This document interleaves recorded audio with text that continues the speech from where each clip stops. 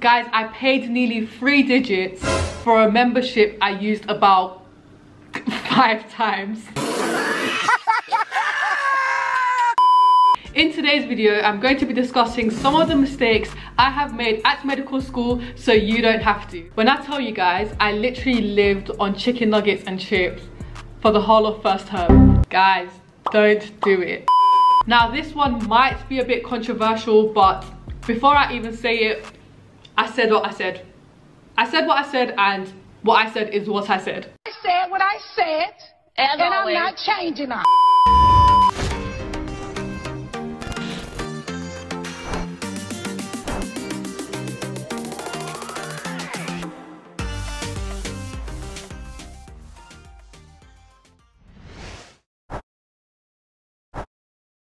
Hello everyone and welcome back to Journey to Med. In today's video, I'm going to be discussing some of the mistakes I have made at medical school so you don't have to. Before we get started, if you guys are new here, my name is HEYYY and I'm a second year medical student studying at Barcelona, London. But with that being said, let's get on with the video.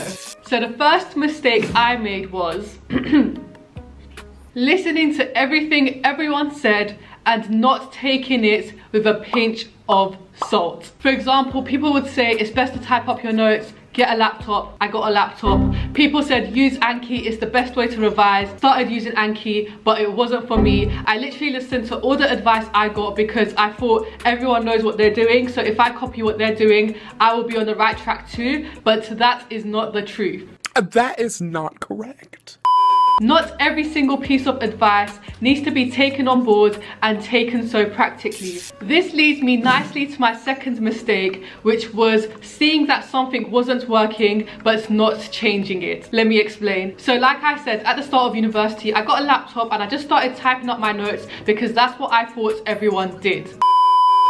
I could tell that typing up my notes wasn't helping me, but because I didn't know what else I could do, I just kind of stuck with it and didn't really make an effort to change it at the start. But I just wish that I started making an effort to explore different learning methods earlier than I did, because then I would have found the one that fit me earlier, if that makes sense. But what I strongly recommend you guys do is go on YouTube, watch different people's videos and see how they revise and take inspiration from it and apply it to your own revision method. Whether that's typing up your notes on a laptop, whether that's making notes on an iPad, or even handwritten notes on paper. Everyone learns differently and that is okay.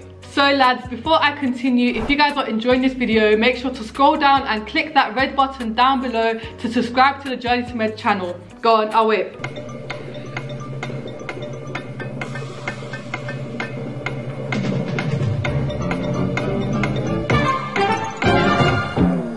Have you subscribed? Alright, let's move on. The third mistake that I made was letting myself get too overwhelmed. The new environment, living out for the first time, not having a specification, not knowing how my exams were, not knowing how I was going to revise, not knowing what food I was going to make. All these things made me so overwhelmed and so stressed and actually led to a few breakdowns here and there. But I promise you, over time, things became clearer, and what you need to remember is every single person in your year group is going through what you are going through. So if I got through it, you can too. Just go with the flow, keep on top of your work, make sure you are eating well and having a work-life balance where you can, and you will be fine.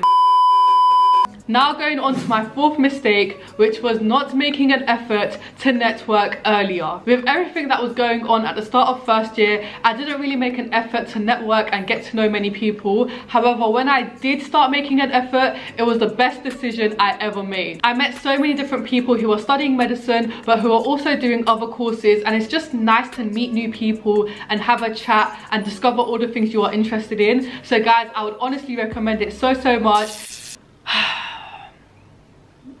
This one, it's not the one. Guys, don't do it. My next mistake was letting lectures drag on to the next week.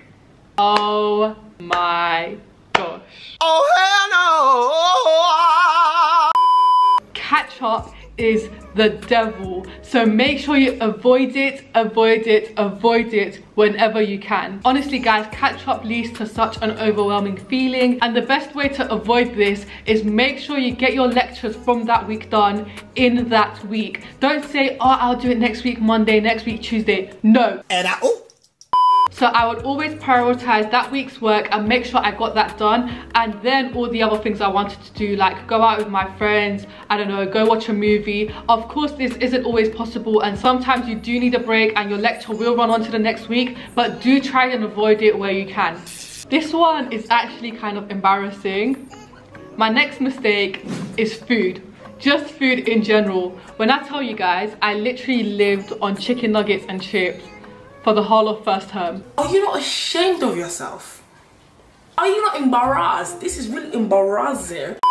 When you eat so much junk food over and over again, it actually reflects on your energy levels, and it's not the one. I know it's easy, you can just whip it out the freezer, dash it in the oven and it's ready, but guys, it's not worth it. It's an easy and quick meal to have sometimes, but not all the time. Don't underestimate the power of nice and healthy meals. So what I would suggest is just go onto YouTube and find easy 5-minute meals that you can make with real ingredients and that are actually healthy, and this will dramatically improve your energy levels and also how you feel. So if you can, make sure you do implement this into your weekly routine at university. My 7th mistake was being scared to ask for help. I know as medical students, we're all like, yeah, we know everything, we don't need to ask for help, and we all have pride, so we're actually like scared to ask for help. But guys, just drop your pride, and if you need help, just ask for it. You can ask your classmates, you can ask your lecturers, you can ask students in the years above. Trust me, if you ask for the help, they will actually provide it to you, and it will just make everything you're learning so much clearer and so much easier. So if you do need help, just ask for it, and it's going to lift such a big weight off your chest. Now this one might be a bit controversial, but before I even say it, I said what I said. I said what I said, and what I said is what I said. I said what I said. And I'm not changing it. Okay, my 8th mistake was using a paper planner. Before you all come and attack me, let me explain. I don't know about you guys, but I thought I was cute, and I went to purchase a little A5 pink planner that had a little quote on it, and it was just nice and cute to look at, but for me, it wasn't functional. Everyone is different, and paper planners might work for you, but for me, it just wasn't it. The medical timetable always changes. I always had to cross out something, move something from Monday to Tuesday, and it just made my planner look so messy. However, when I started planning my week on my notes page, and now I actually plan it on Notion, it's just so much easier. I can move anything when I want, I can edit anything when I want, I can have my timetable on all my devices instead of one piece of paper that I can just lose, and it just makes my life 200% easier. So if you guys have found that paper planners aren't working for you, come over to the digital planner side and you won't regret it. Okay, now going to my last mistake, which probably is the biggest mistake I've made in first year. Oh my gosh, it's such a joke. And that is buying a gym membership. Guys, I paid nearly 3 digits for a membership I used about 5 times. So my advice would be, don't waste your money on major expenses if you know you're not going to use it. But with that being said, I'm going to wrap up today's video. Today has just shown me how much of a mess first year was. But anyway, if you guys enjoyed this video, make sure you guys like and subscribe, and also follow us on Instagram at journey.to.med to see what we're getting up to. If you guys want to see more videos like this, make sure to comment it down below. But I love you guys so much, and I'll see you guys in a new video next week. Bye!